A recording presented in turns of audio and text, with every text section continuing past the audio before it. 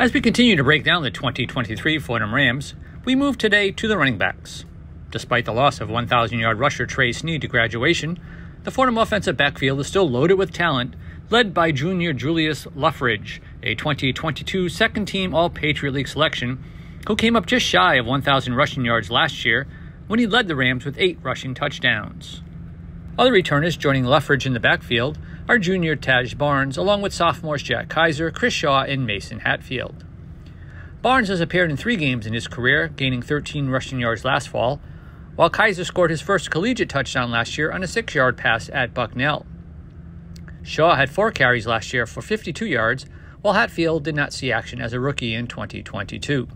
Newcomers to the offensive backfield include sophomore transfer Ricky Parks, along with freshman Jamel James, Yadir Nash, Jacob Rodriguez, and Vinny Rugai. Parks, a 4-star recruit out of high school, started his collegiate career at the University of Utah before arriving at Fordham. James played his high school football at Fitch High School in Youngstown, Ohio, where he rushed for more than 1,000 yards and scored 19 touchdowns last fall. Nash, a product of Malvern Prep in Malvern, Pennsylvania, gained more than 1,000 rushing yards last fall, while Rodriguez, an NJ.com third-team all-non-public offense selection, played at Hudson Catholic last year, and Rugai was the CCL Lawless Player of the Year and an All-State selection at St. Ignatius College Prep in Chicago in 2022. All right, so Juice, how's camping going so far? Camp's been well. We're going on day 4, and I feel like the offense is starting to come together. Defense is doing really well this camp as well. Now, what are you looking to get out of camp this year? What are you focusing on to improve?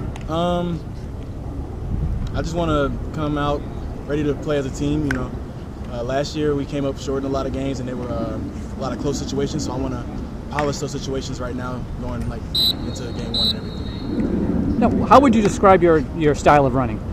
I would say more like I'm pretty strong, but I got a lot of speed with me too. You know, I'm a bigger kid as well. So, but mainly I like powerful back. The one thing that I remember from last year is the run you had where your helmet came off, but you kept going. Yeah. That kind of sums up your game? Yeah, very resilient, don't want to go down. Great, perfect. All right, thank you. Thanks.